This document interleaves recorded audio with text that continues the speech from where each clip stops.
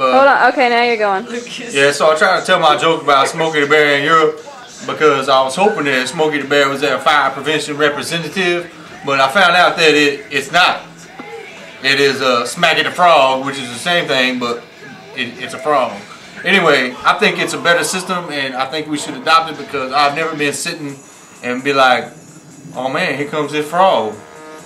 I better act dead. Because frogs are always cool. And hopefully the frog will settle near me so I can pet it. So you can rub its skin. It's a much better system. Yeah, It's kind of Smokey the Bear? Instead of Smokey the Bear, because bears are mean. You can rub its wet skin. Yes. Bears are very intimidating. What? Ribbit? I'm like petting the table. So I bought a jacket the other day.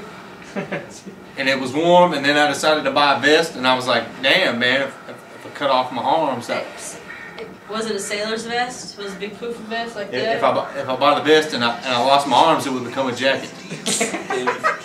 That's great. You fucking Jew. So Oh, I got his face.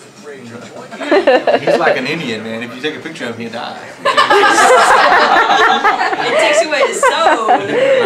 He's like, Away from my soul reaver. Oh, fuck.